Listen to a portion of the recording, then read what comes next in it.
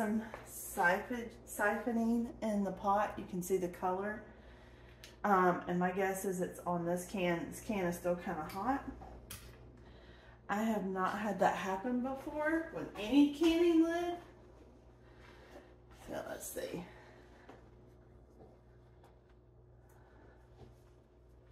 Yeah, I don't know if you can you see that? That would not be safe to put on the actually it's got it in two places. That would not be safe to put on the shelf. Hi, welcome back. If you're new here, my name is Brandy. Welcome to my kitchen. Welcome to our channel, Sewing Back.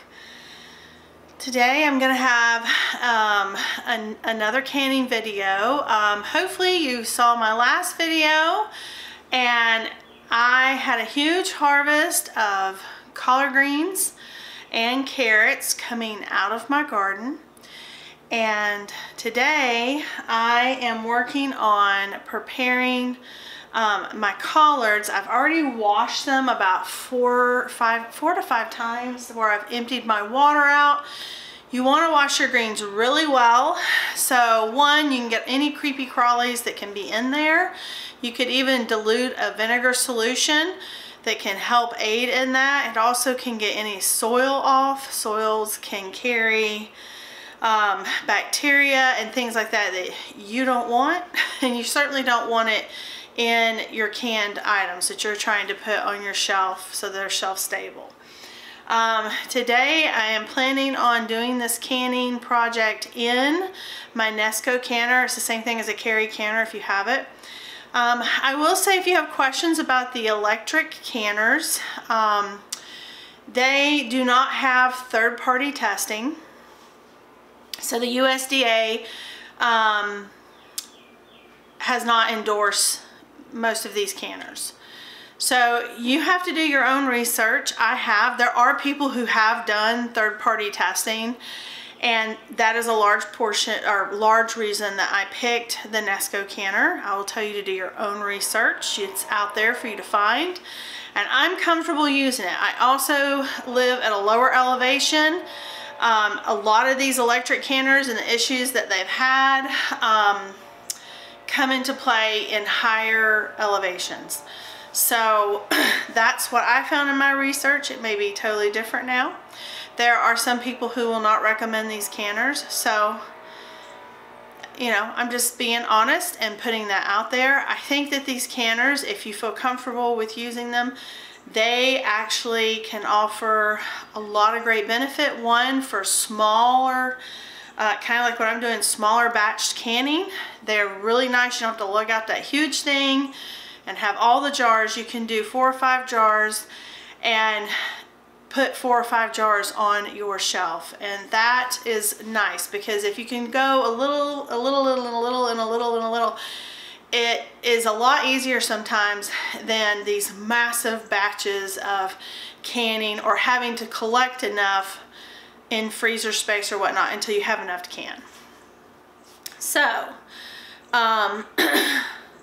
that's one of the great things. The other thing is, if you have a glass electric stovetop, a lot of the stovetop canners are not rated for those. Some people use them anyway. I don't have that. I have a gas cooktop, and that's all I've had. So I've always been able to have a cooktop canner. I do have one, and there are times when I really utilize using it because I have more than 4 or 5 jars. But a lot of times I have 4 or 5 jars, and being able to use this electric canner is really becoming kind of a game changer for me. So if you do not have an electric canner, you can totally pressure can your collard greens on the stovetop with a traditional canner. You do need a pressure canner. These are low acid foods, and they have to be pressure canned. So what I'm doing right now is I have my greens soaking in the last batch of water solution as I have been cleaning them, and I'm kind of going through and making some more, make them a little bit smaller pieces. And if I feel anything that's just really tough and I don't feel like Yeah, that's probably too far gone. Some of mine were starting to go to seed. I tried not to collect those parts because they can be bitter and they can be tough. But if there's anything I've missed, I'm trying to catch that now before I get those greens in some water to blanch them. You're not going to cook them down like you would your collard greens. I have a video on how to do that if you just want to eat some fresh greens.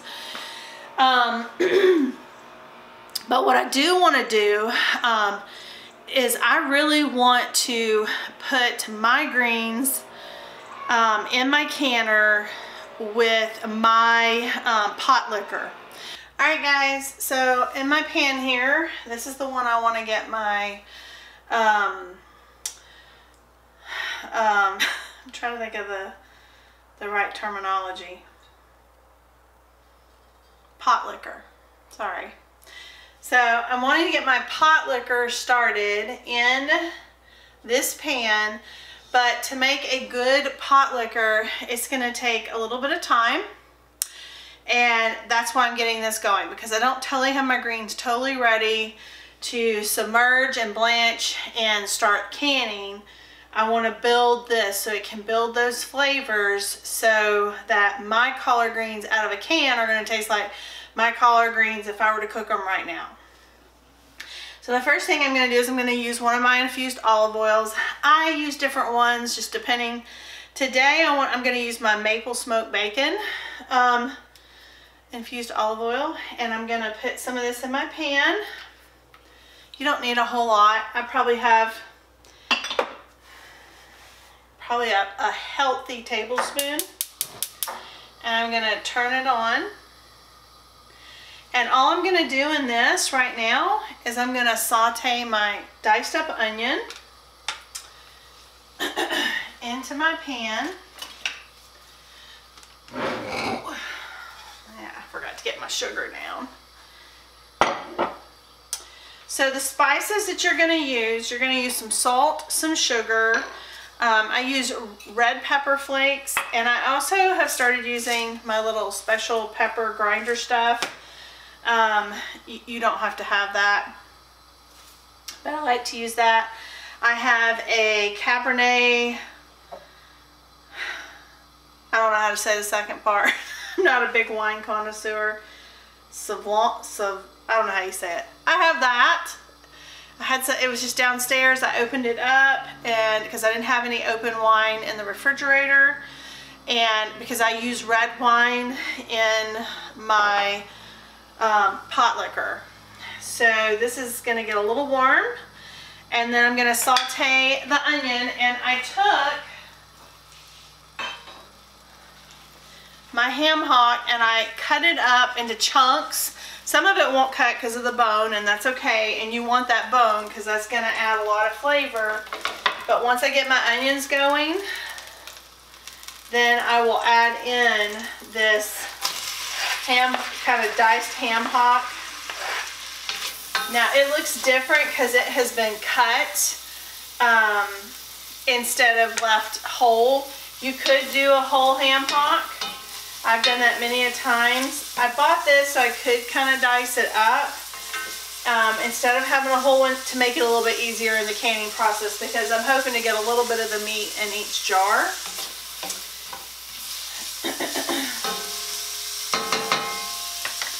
I'm going to put a little salt with these onions. You don't have to go crazy on the salt. And some of my pepper, grain. This one just has different varieties of pepper corns in it. And I just want to kind of saute this. So the big thing about, if you're going to do the pot liquor method, you're going to have to pressure can it on that meat time versus a green time. And because you're going to have that meat in it. And so it will, if you read the ball book, I have my old ball book right here. This is the old blue book. This one's from like I think I lost the page. This one was from like 1990, I think, or something like that. My husband found it at like Goodwill. And it has some recipes the newer ones don't have, so I like it. But this one says for greens.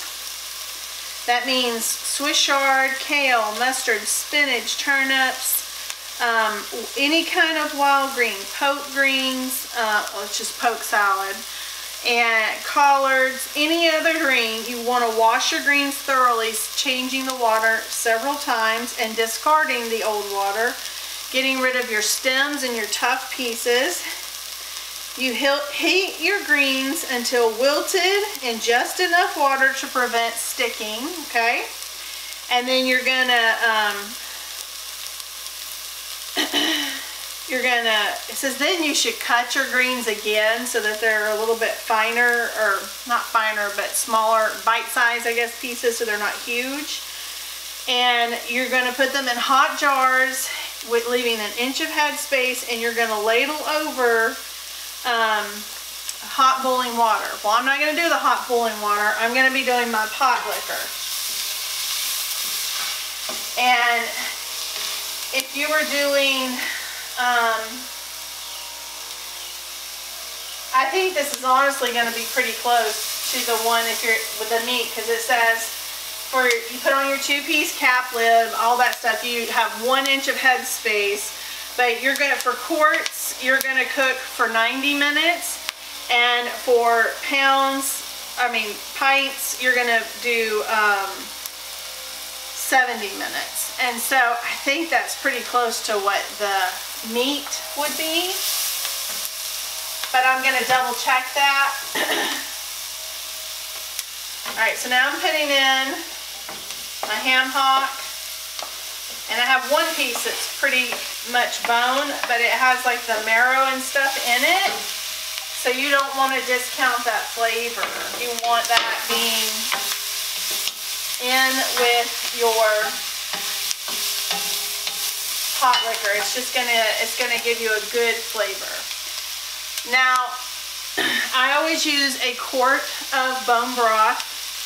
Typically I have used beef bone broth. I'm out of that.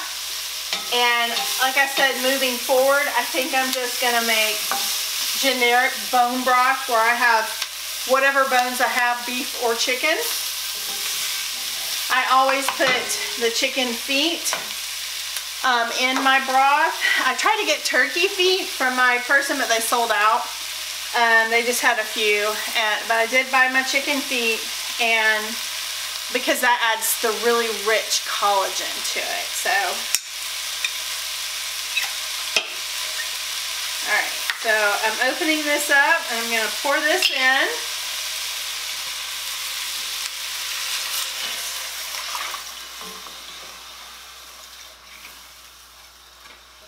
And then you want to I put almost as much water. So I'm going to get some of that now.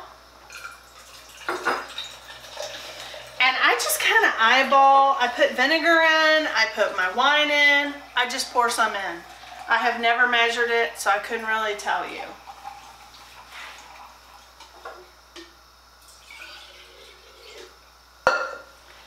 So I did a pint of some water.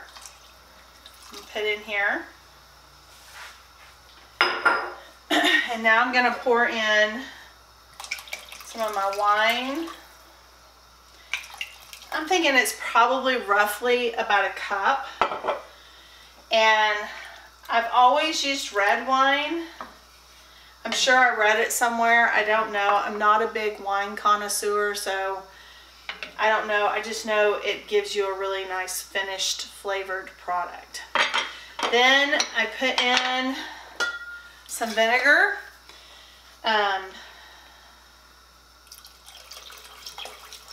Probably a half a cup. And again, I don't really measure. I'll put in some more salt. I do put in sugar. I don't measure that either. Let me find a spoon or something. I'll say probably 1/4 of a cup. maybe not quite 1/4 of a cup. That helps with the bitterness in the greens. And it kind of, when you have the vinegar, the sweet, the wine, the bone broth, you really get a rich, to me, the flavor is very similar if you like a hot and sour soup. That flavor that has, it's got some heat, has a little sweet, and a little sour and tang to it. It's really good. And that's how I like to make my collard greens. And I'll put a little bit more of the pepper flakes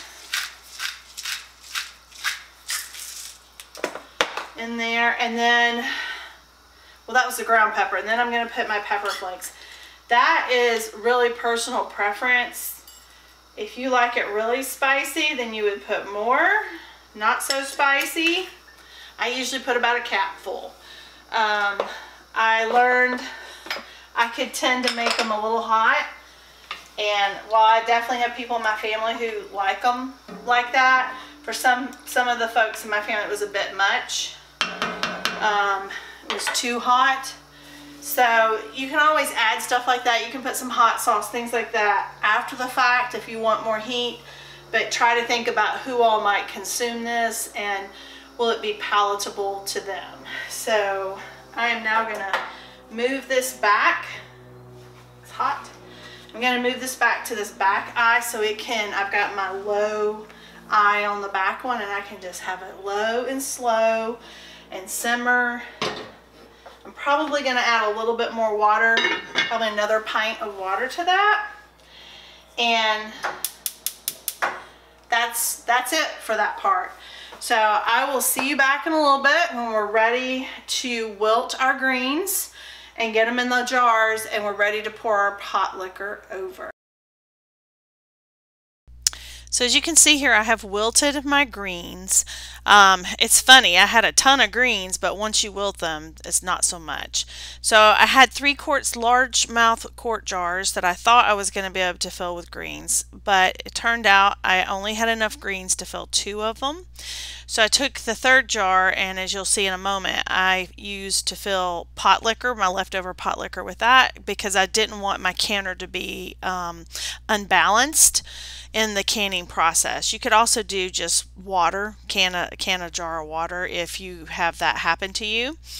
So now you see I'm pouring over my pot liquor. I'm making sure to get some of the ham hock in each of them, and then I just go ahead and use the rest to fill up a jar of the pot liquor. This can be great, just like a broth.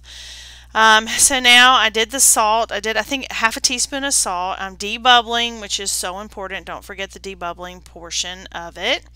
And then I'm going to take a clean rag after I have double checked my headspace, and I am going to wipe all of my rims, and then I'm going to use my superb lids, which I got from Azure. I can link them in the description for the canning process. Super easy. I've got my jars in here. I have 2 that actually have collard greens after I wilted all of that down. This is pot liquor. I'm just canning it up with it. And you need 8 cups of water to go in the canner.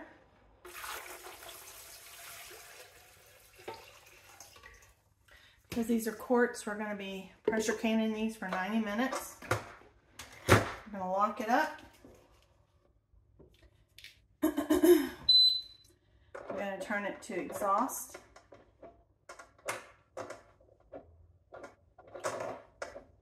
Okay, and then on here, we're going to hit high.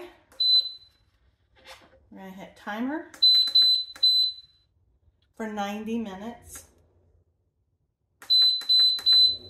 And then we're going to hit start. It can take 30 minutes to come up to pressure. At that point, it'll say E10. It'll count down to E0. Once it hits E0, it beeps. You turn to airtight, and it does the rest. When it says off, you unplug it. You let it sit for an hour or longer, and you're done. Super easy. I'll show you tomorrow morning what they look like when they come out. You unlock it, And you lift it up.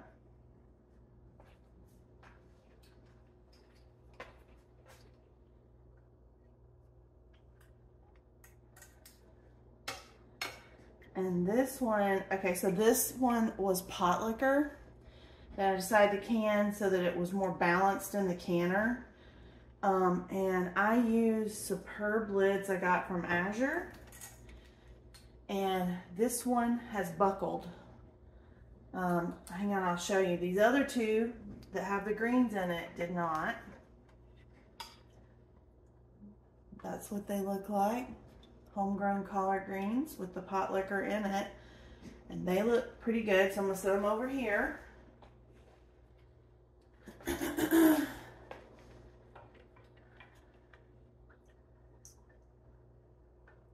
That one looks really good as well. That looks like defect to me. I would not use that. But what I will do is I'll put it, I'm gonna let it finish cooling down. And then I'll put it in the fridge. And the reason I did this is because I thought it would be good in like some rice or something. I can use it like a stock. So I'll just put it, once it's cool, I'll put this in the fridge and I'll use it this week. So no harm, no foul. If you have questions about the Nesco Carry Canner, I will be happy to answer those. Just leave them down in the comments. If you have any questions about the Presto stovetop canner, I can also answer questions about that one, since that's the one I've primarily used. But for 2 jars, you know, or 3 jars of collard greens, that would have been a real pain to get out the big canner. To do all that, I would have had to probably put some other jars with water in it to balance it out.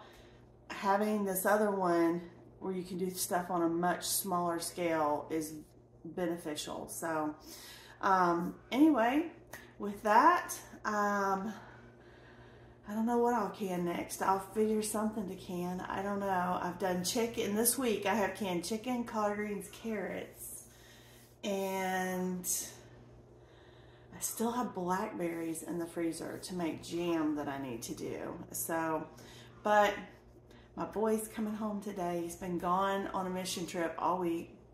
So we get him back. I'm excited to hear all about his trip. And spring break is this coming week.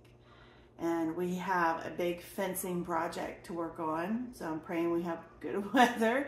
And garden projects, still more seeds to start, and all the things. Excited about that. So anyway, with that, I need a cup of coffee. And I hope you have a fantastic day, and I'll see you next time. Bye.